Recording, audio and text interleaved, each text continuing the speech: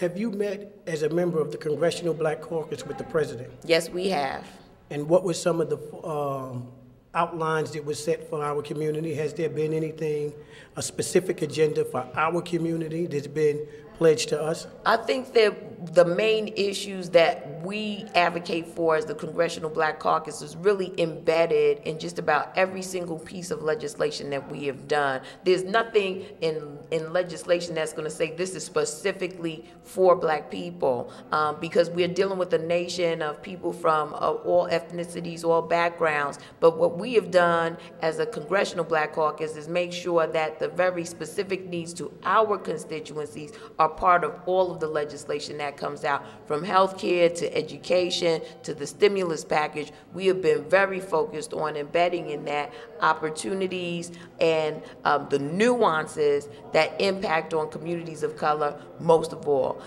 We've used various methods, whether it's income, to be able to capture a lot of our communities in various pieces of legislation, whether it's census tracts, which looks at those who were disadvantaged and those who were struggling in the community, which is not a piece of legislation that has come out thus far that has not had, have not adopted the Congressional Black Caucus's leadership legislation pack, and we're very proud of that. Well, one, I would like for you to give us an example, but every other group, for example, were made promises during the election.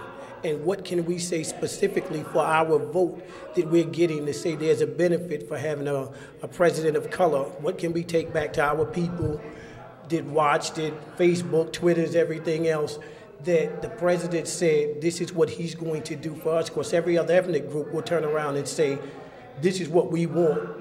What do we have? Like I said, I mean, I think that, you know, if you take a look, an in-depth look at all of the legislation that we've passed, from Higher Education Act, which has bolstered the funding for historically black colleges with the expansion of Pell Grants for education, Perkins loans for education, loan forgiveness for those who serve in urban areas, is very clear that this legislation is focused on the upliftment of people of color, of black folks in our communities. When you look at healthcare reform, embedded in that is closing the disparity gap in the access to healthcare, the access to insurance. All of that has black communities, black families in mind. When you look at just about every single piece of legislation that we passed, from the Green Jobs Bill on down, you will see that they're embedded in there are the ability to access capital for women and minority-owned business, which tend to be the employers